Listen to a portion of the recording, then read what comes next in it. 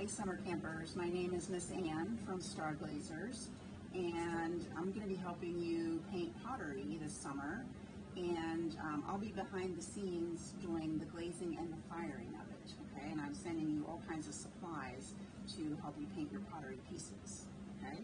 Pottery is made from clay, comes from the ground, all right? And it's breakable, so you have to be a little bit careful. In the first part of your bag, you're going to see this little cup that has your pottery piece in it inside a little bubble bag. If you pull it out, you'll realize it's a tadpole, okay? So we're going to do two pieces of pottery this summer. If the first one is a tadpole, I'm going to have you guess what the second one's going to be, okay? Here's the thing about your pottery. You're going to paint it, and then it's going to come back to me through upspring so that I can glaze it, which makes it really, really shiny, and then fire it in a hot oven called a kiln, okay? And it goes to 2,000 degrees.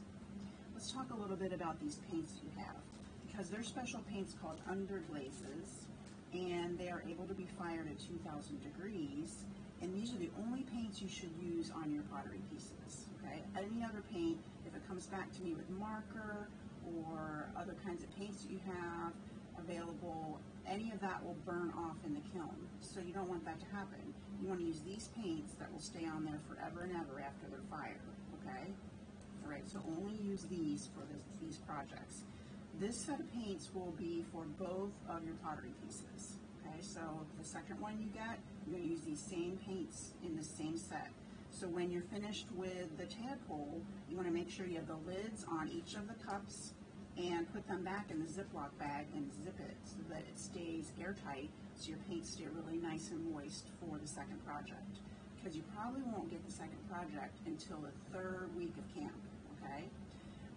I'm not going to promise on that because they'll kind of gauge it on your progress, okay? So, but keep these really nice and airtight so that when you get your second pottery piece, you'll have these available to use, okay?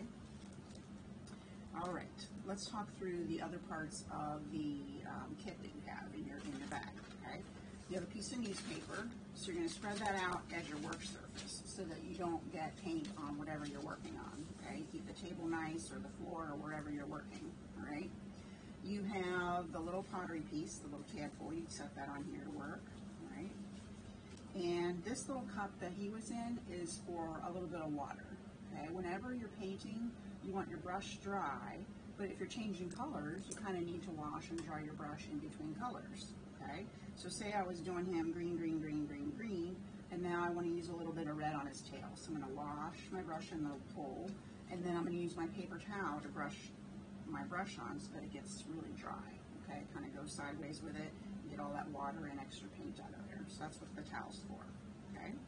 You have 3 different brush sizes, small, medium, and large. So if you were doing his eyes, I would use the really, really tiny brush that you have. You can just go dot, dot, okay?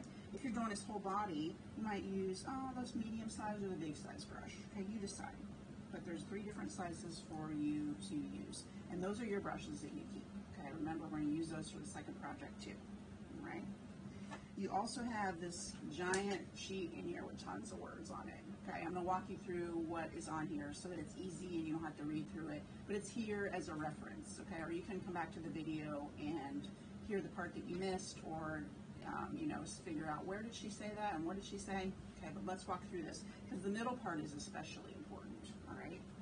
I've already said a few things that are on the top here. Most importantly, put your name on the tadpole, okay? And the middle part of it is really important because it shows how the colors turn out, okay? And it shows the color number, which is on top of each cup. Okay, so this first one in my bag, it says 022 yellow. So if I go to this chart and I see 022, that's how that color is going to turn out after it's fired. Guess what else? There's 1 coat, which is like 1 time with your brush, 2 coats, 2 times with your brush on the same spot, and 3 coats underneath the color number. That's 1, 2, 3 times with that same color on that same spot. That's how that'll turn out, okay? I like to do 3 coats, but it's really up to you. But you can see with just 1 coat, this column, you're going to see a lot of white from the pottery piece showing through. So if you don't want that, you need to go do more layers of the color, okay? 1, 2, 3, or 1, 2, okay? If you leave a spot blank, it'll be white. Kind of makes sense, right? He's white right now. So if you leave a little spot of his, like on his toes, blank, it'll be white, okay, or wherever you want to leave white. But don't leave white on accident, leave white on purpose, okay? If you leave a spot blank on accident, it'll be white because it's, you know, you're not painting there. Now, if you overlap colors, you put two colors on top of each other, your darkest one takes over. So what if you start and you paint him all super dark brown first? You're kind of stuck, right? No other colors are going to show over top of that. And that's okay if that's what you want.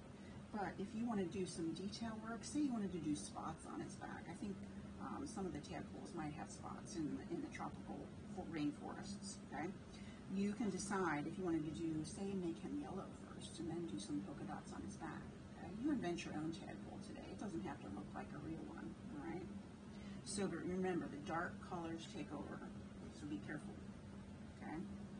All right, so that covers most of this sheet, and make sure that when you're finished, you can still read your name on the back, okay? So if you accidentally set it in the newspaper where there's a spot of paint, you want to make sure that wipe that paint off and redo your name, okay?